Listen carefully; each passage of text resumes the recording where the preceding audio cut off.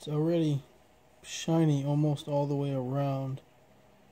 So where it's shiny and ground down to new metal is where it's touching.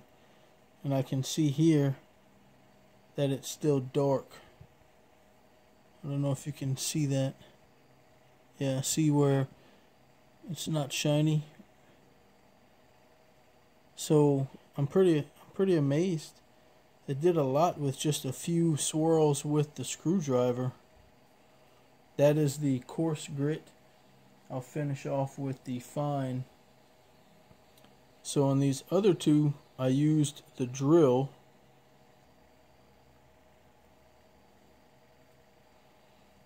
And you can see how shiny it is all the way around on the valve. So it has a completely new face right here. But it's still not quite right on the head itself.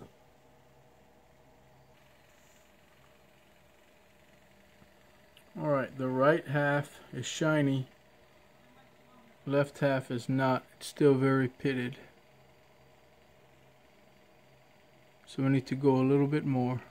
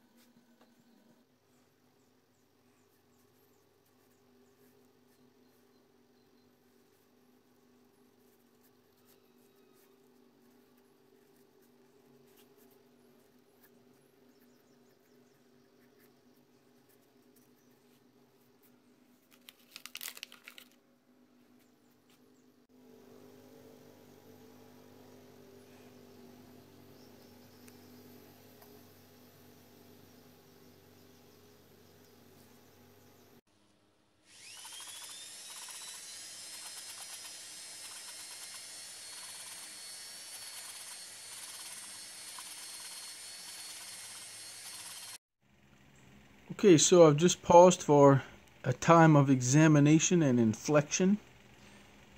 And these larger valves are the air intake valves.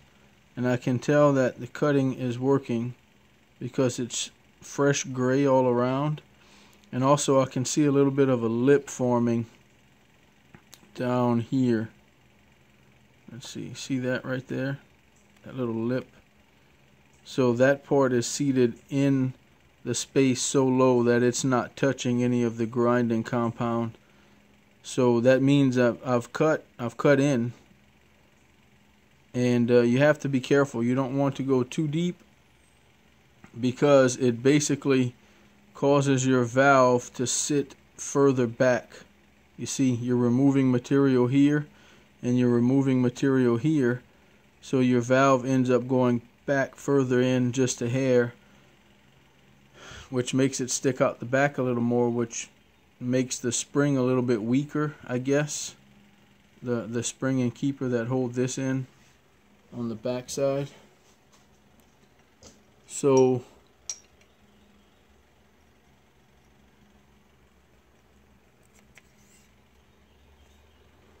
So you basically, instead of having this sit right here, it sits like that. Not that extreme, of course. So I don't know how much it's going to matter in this case. This is not super precise, even though it should be. But it's a 1976 tractor that I just need to run so that I can cut the grass. I'm not in a high performance race or anything. And this is already so bad and pitted.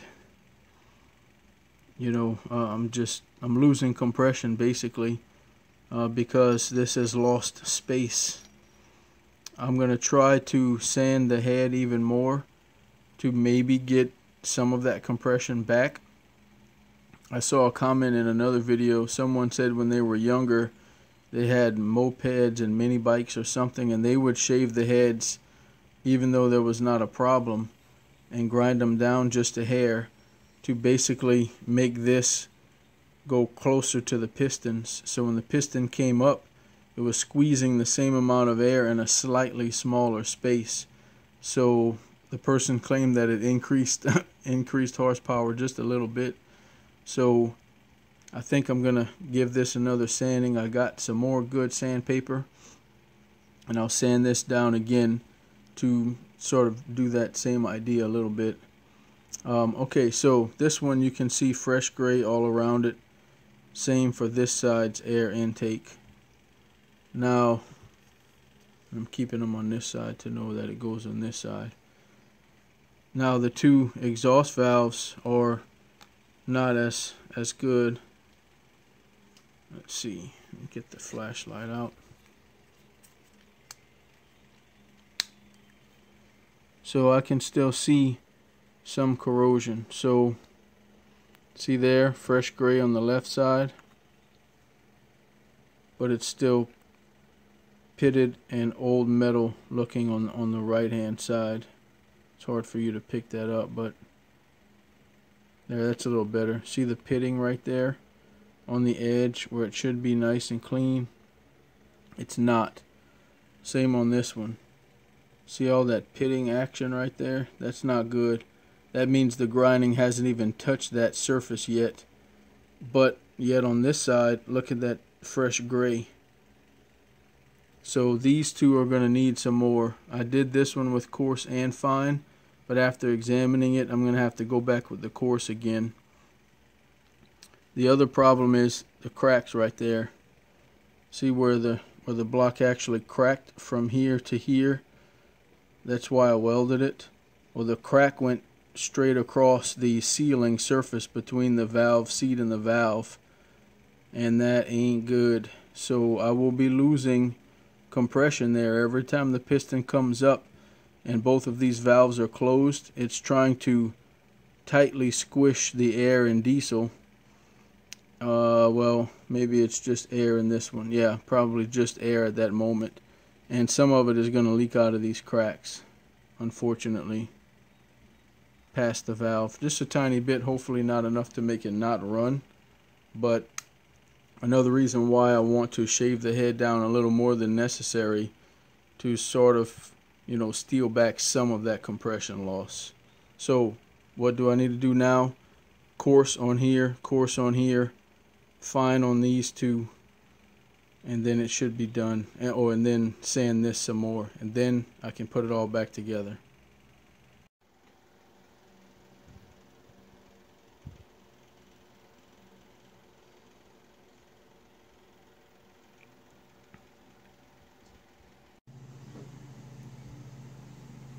I bought some higher quality sandpaper, glued it to my piece of countertop, and ready to go.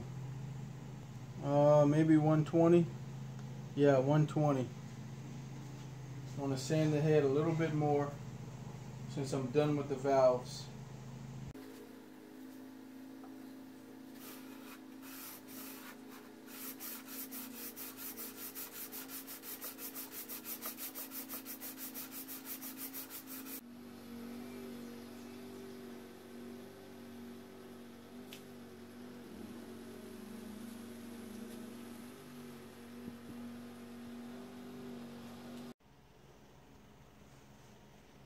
A little bit better.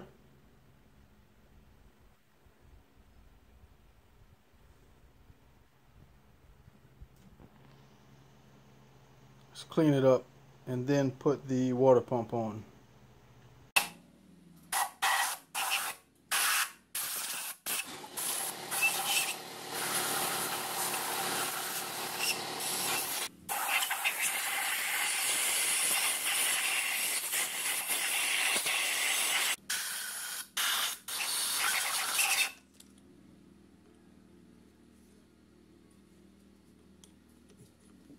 And smoothed out the welds a little bit more too. And I just, in general, just went around and cleaned all of this up a little bit with the little stone tip bit on my little I say Dremel, the rotary tool. It's a good one too. I'm quite impressed with that little tip.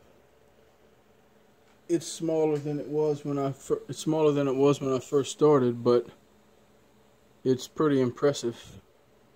It comes from Northern Tool, I think. It's nice.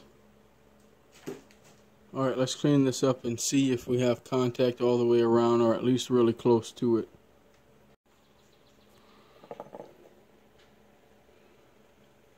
Oh man, that is really close.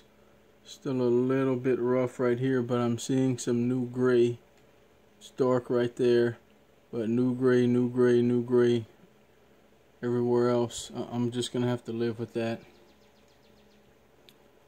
It was bad. It just was not getting smaller. The bad area was just staying the same size, like from here to here, about 1/3 of the seal.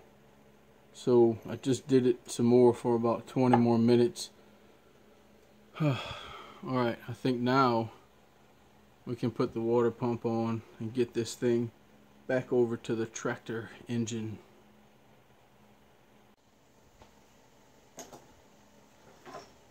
Both surfaces have been cleaned well with a razor blade, here and here.